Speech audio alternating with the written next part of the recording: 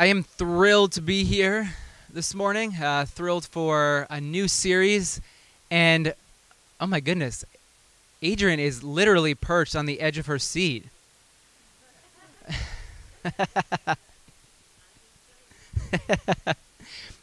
So I mentioned this last week. A few people had come up to me over the past couple of months actually, and have said, hey, why don't we do a series on fruits of the Spirit? So when I had multiple people ask for a sermon series on the fruits of the Spirit, I said, ooh, there's something going on here. We should talk about the fruits of the Spirit. And that's what I want to do over the next couple of weeks. I want to talk about the fruits of the Spirit. And so I guess, I don't know, I've been thinking about this for at least 3-4 months. And when I started, I love it. You start a new series, you have an idea, you have something that you know you want to work with. You want to see what's there. You want to investigate a bit, do some discovery. And I always start with a blank page. And then I just start taking notes and whatever comes to mind. So for this, Fruits of the Spirit, and well, what comes to mind. And I feel like I've done a few Fruits of the Spirit sermons before in the past. And I said, well, I don't want to do it that way. I want to do something completely different. And oh my goodness, like what I came up with, I can't wait to share it with you all. I'm so excited for this material and what we're going to talk about. And today, so I'm using the clicker the first time. Let's see if I go in the right direction here. I titled this sermon, does everyone have your material, your mystery material? Because you're not supposed to know exactly what the purpose of all these items are yet. So hopefully you have your mystery material. And the title of this sermon is... Oh, I went the wrong direction. I knew it was going to happen. It's all good. It's called Empty Your Cup. And that's where we will begin our conversation on the fruits of the Spirit with a sermon titled Empty Your Cup. Now, let's begin by talking about the fruits of the Spirit. Let's look at, well, what are they? What are these 9 qualities, these 9 fruits? And so I chose to use the New Revised Standard Version translation because I feel like the words that they chose, the English words that they translated from the Greek, just they get a little more of the essence, a little better, I thought, than the NIV. I think we can understand these words a little better. So, NRSV translation, the fruit of the Spirit is love, joy, peace, patience, kindness, generosity, faithfulness, gentleness, and self-control. Now, if you pull out the piece of paper that's in your cup, you'll find the same words written up here, right there on your piece of paper. This is your cheat sheet for the next couple of weeks. And here's my goal with this series. At the end of these few sermons, my goal is that you would experience all of these fruit to a greater degree. And just look through the list. Again, just glance at it. You should all have a copy of it right in front of you. Look at that. When you read these ways of being, because that's what they are, they're particular ways of showing up in the world. Our mission here at Awaken is to be followers of Jesus, and I would argue that as we continue in our walk with Jesus, that these qualities would emerge more and more as we pursue the life that Jesus offers. And so if I were to ask you a question as we begin here this morning, look at that list. Could any of you use some more of these ways of being in your life? And when you read this list, you're like, yeah, I got them all, I'm good. Next. Or do you look at this list and you're like, oh my goodness, yeah, I could use a little more patience. Right? I'm like right there. Like, yeah, totally. I got a 5 and 2-year-old at home. Patience, whew. Yeah, could use a little more of that one at home. So the goal is that, again, you would experience to a greater degree. And here's what I want us to do as we begin this series. I want you all to set your intentions on these ways of being. And here's what I mean by that. This piece of paper, I want you to carry it around with you over the next 4 or 5 weeks. I want you to put it on the refrigerator, microwave. Maybe you have a bulletin board where you put artwork. Maybe you want to put it in the dashboard, bathroom mirror, wherever you're going to see these 9 ways of being. I want them to be somewhere in front of you that you're going to see them all throughout these next couple of weeks. And I want you to focus on these 9 qualities. So in a sense, I want us to say, okay, here's the type of life that I desire for myself, to be a person of peace, love, joy, patience, kindness, goodness, gentleness, generosity. Let's focus here over the next couple of weeks. And here's what I actually envisioned for all of those who are artistic out there, which is all of us in our own way, right? Maybe there's a way for you to, like, nice calligraphy, write these out. Maybe you want to do sidewalk chalk in your driveway. Maybe there's a way for you to illustrate these 9 qualities. If you do that, please take a picture and send it, and we'll put it on our Instagram page. We'll display it here on a Sunday morning. Just put it someplace where you're going to see it so you can remind yourself as you go through life, because life has a way of beating these 9 qualities out of us, does it not? You know, we have our intention of saying, well, I'm going to be more loving. This is what it means to be a follower of Jesus, and I want to be more of this. But then you have that 11 o'clock meeting with your boss, and you walk out of that room, and love is the last thing on your mind. And so you need to be reminded of it. And so then you go back to your office, you go back to your desk, and you see these 9 qualities, like, okay, this is the path that I desire to walk. Okay, let me recenter myself, let me refocus, and let me set my intention here on this way of being. So have these somewhere front and center over the next couple of weeks. Now, as we begin, I want you to notice something. This word of, very, very important. These are fruits of what? The Spirit. So this phrase is extremely important as we begin this morning. Fruit of the Spirit. Because what this tells us, these are not fruits of your hard work. They're not fruits of your own strength. If I can just clench my fists and get through this, well, then I can somehow gain more love in my life. If I can just do the right things, make the right steps, go to the right places, talk to the right people, follow these 6 steps over here, well then, but no. These are fruits of the Spirit. Not of what you can achieve through your own power, your own striving. In other words, these are gifts that we receive. It's something different. Rather than seeking them externally, thinking, okay, do these things, then I'll gain more of this. Rather, they come as we open our hands, as we open our hearts, because these are gifts that the Spirit bestows to each of us. Gifts that emerge from within. So when I thought about this series, I said, okay, what I do not want to do is I do not want to give 3 ways to get more love in your life. I don't want to show you 5 ways to achieve more peace. All of that is helpful. It has its place, yes. But what I want to do is I want to talk about joining the life that's already flowing within you.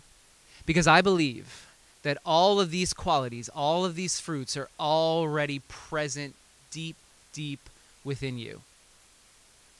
So how then can we join the work that the Spirit is already up to in your life so that all of these qualities can emerge to a greater degree?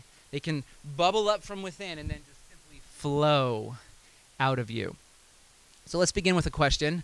But you know me, sometimes I say a question and then I'm like, oh, here's another question to follow up that one. So a question or 2. And here are the 2 questions that I want to answer over the next, I think it's going to be 4 weeks together. How do we cultivate a life receptive to these gifts?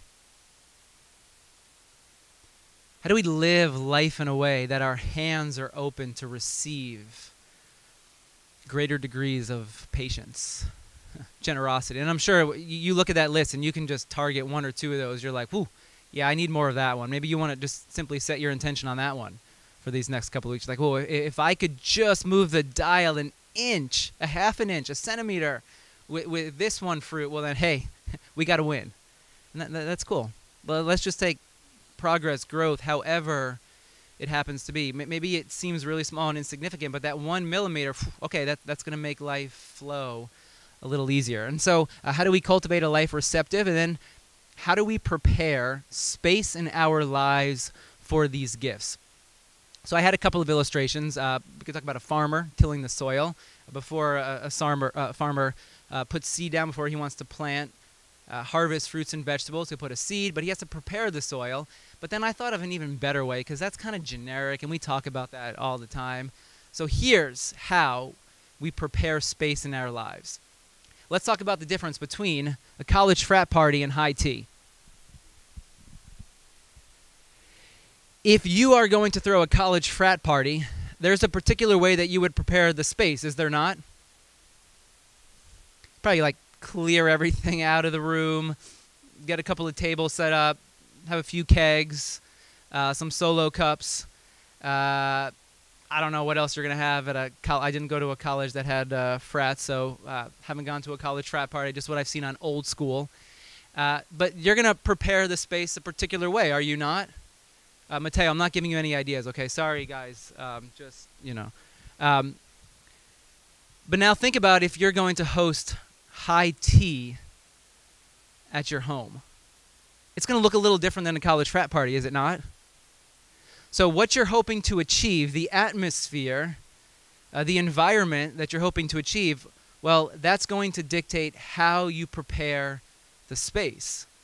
So when we think about these 9 qualities that you have right there in front of you, these fruits, if you desire to gain some more of these and exhibit them in greater ways in your life, well then you're going to have to prepare the space in your hearts in a particular way so that you're open to receive, so that you can create the type of environment, the atmosphere that is conducive to allowing those fruits to emerge from within. And that's what I want to talk about over the next couple of weeks. How do we prepare our inner space? Because that's where it always starts. Now, when I was in seminary, I came across this idea that it has just stuck with me, because this is something that had bothered me for years and years, and it has to do with the hardening of Pharaoh's heart.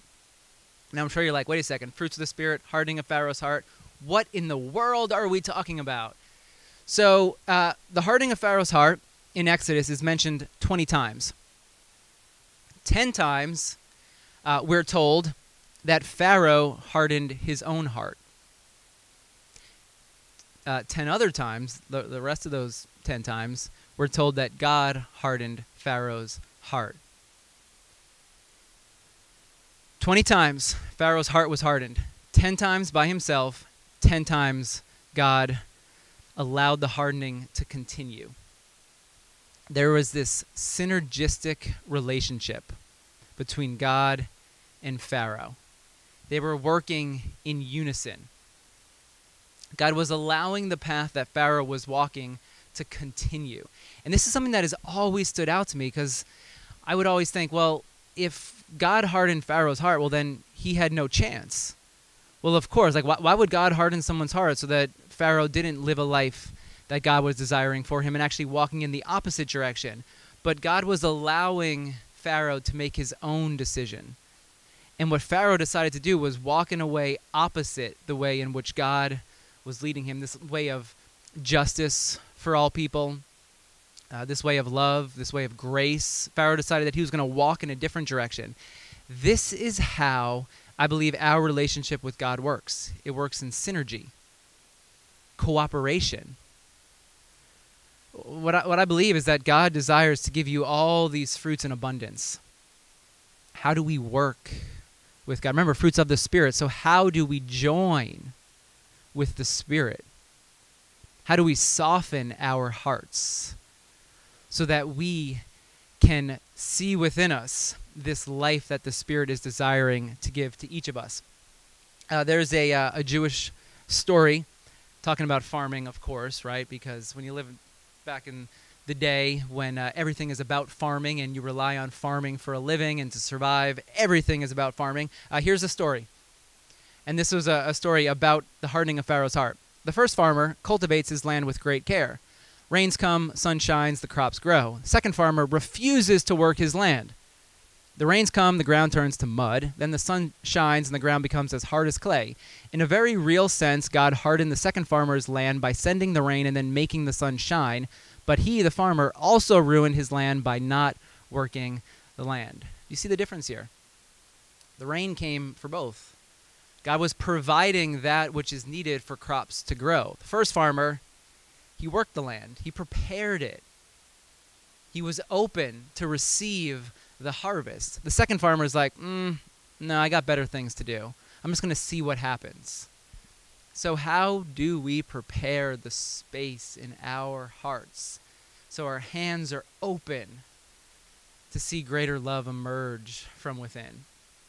And here's the truth about life. Here's what I realized this week about life. All of life is synergistic in nature.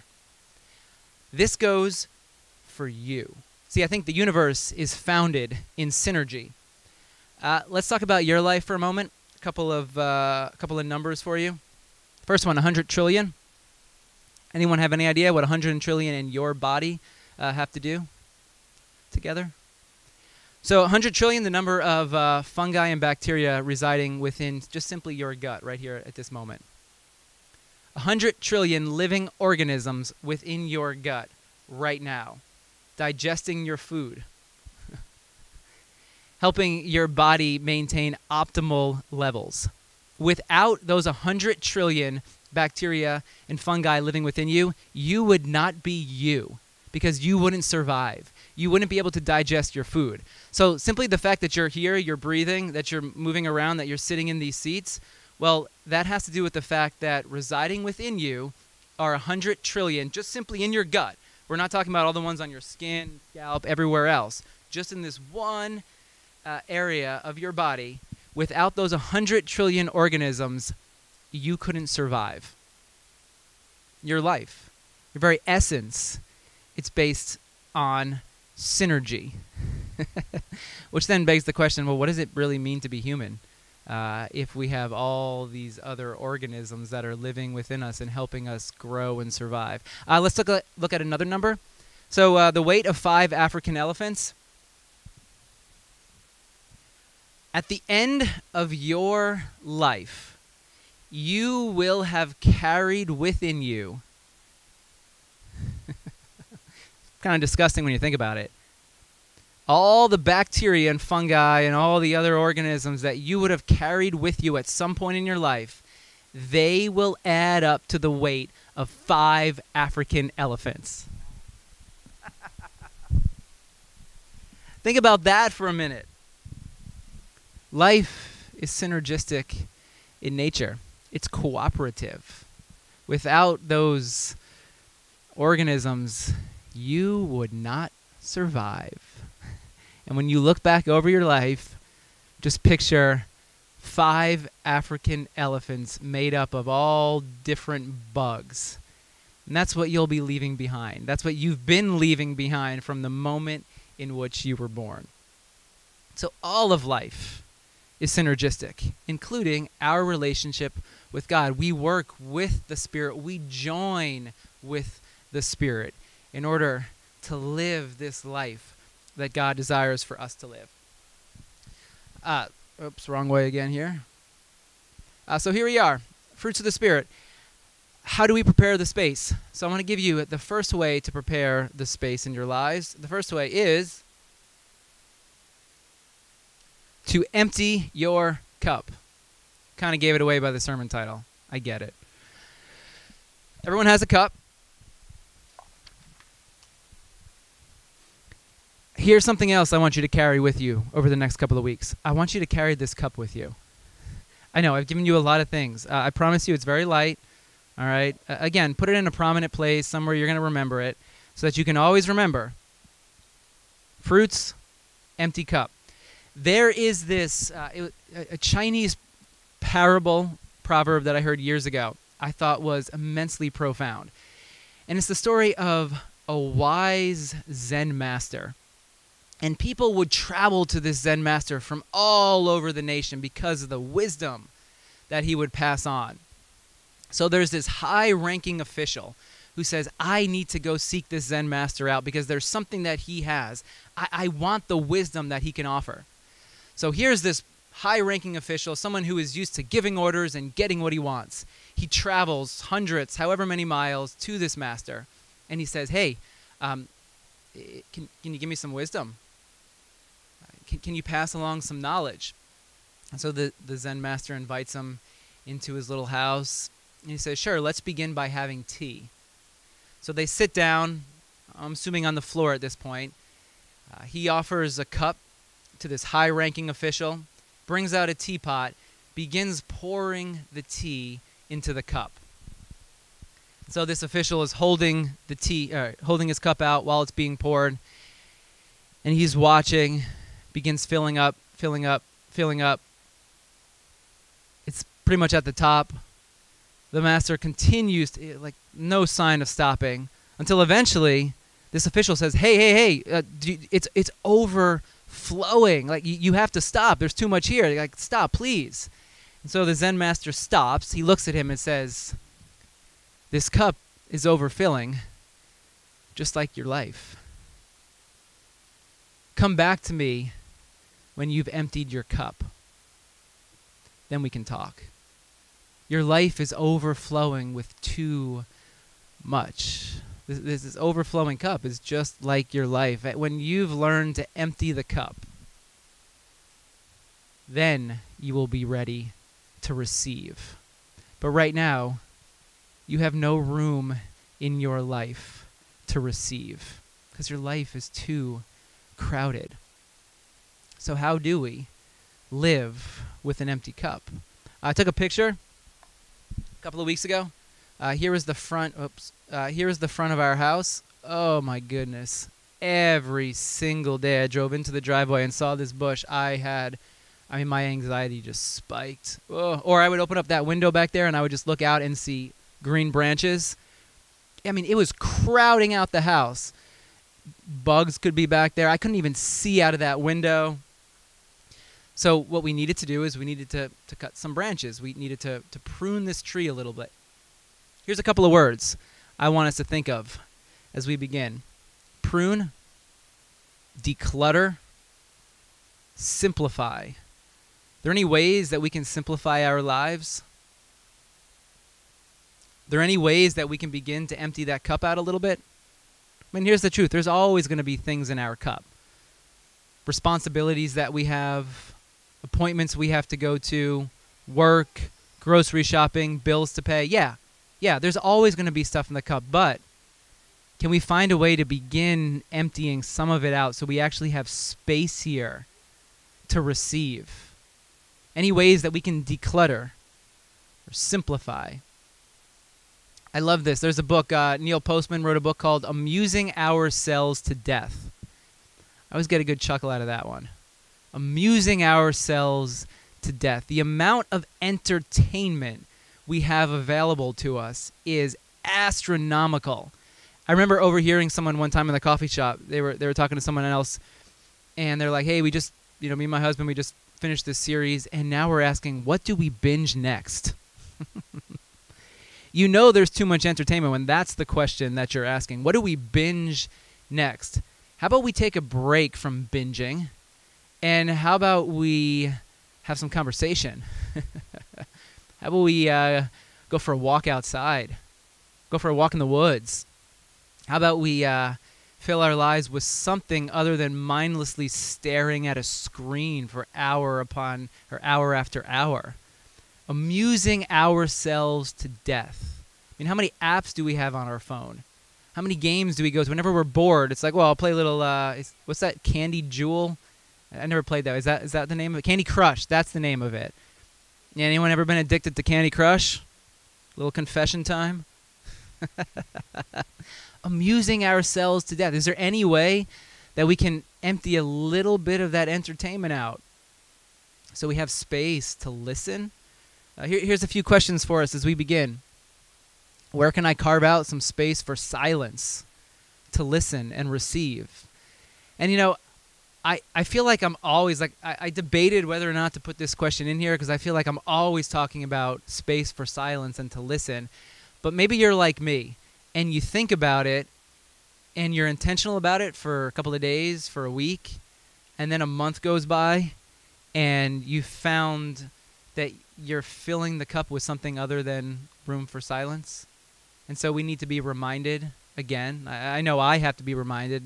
If I'm not intentional about creating space, well, then I'm going to fill that space with something, because every single void desires to be filled with something. And if we're not intentional about what we're filling the void with, well, then it's going to be a little more entertainment or something else that might not give us the ability to listen and to receive. So where can I carve out some space for silence? Where in your life, in your schedule, can you get a few minutes just to be silent, to be reminded that we're here to receive? We're here to listen to what's happening within us and then take a step with that which the Spirit is speaking to each of us. Here's another question. Where can I eject? I love it. I love this one. That's what made me laugh. It's like an ejector seat. What can I eject out of my life?